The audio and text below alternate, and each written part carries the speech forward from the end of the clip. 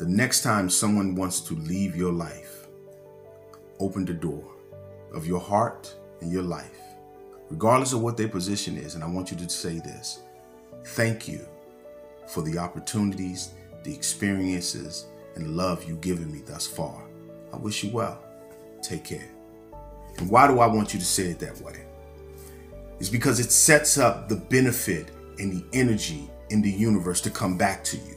So whatever you lost with them, you get it back tenfold.